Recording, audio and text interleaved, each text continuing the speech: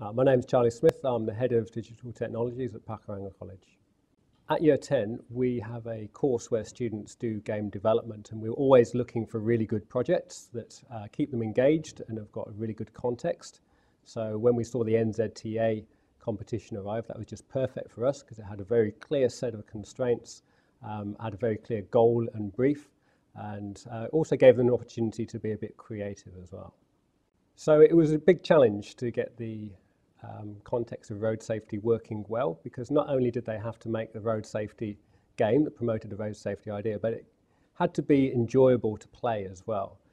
So we got them working in an industry standard ways. We tried to use a bit of the IDLE methodology. So they were working in sprints where they'd have to work for a week with the goal of a working game at the end of that week, and they could think about what was required to get there. And at the start of each lesson, we made them all stand up, have a little stand-up meeting, and they weren't allowed to sit down again until they'd all decided what they were going to do that lesson. In fact, we've got some students who are highly engaged in the concept now and will spend their lunch times and after school working in Unity and Construct 2, making games that are really high quality. We're really impressed by.